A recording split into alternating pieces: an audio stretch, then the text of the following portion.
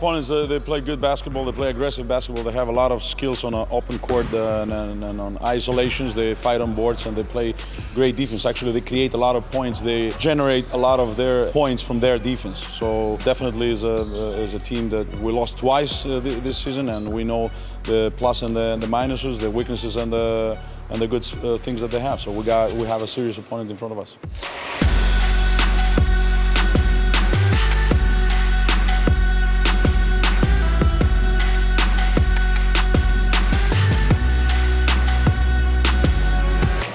Сейчас в хорошей форме, вышел с Миланом, там получилось дать энергию, почувствовал какую-то уверенность. С Калием это еще получилось увереннее сыграть. Передач не считал, уже в конце увидел после игры.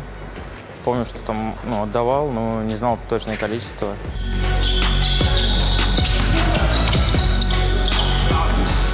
Смотрели видео, УНИКС агрессивная команда, играют с большой энергией. Очень хорошо бегут по своей защите. У них также хорошие снайпера есть, которые очень много забивают трехочковых. Нужно будет противостоять этому, пытаться остановить их.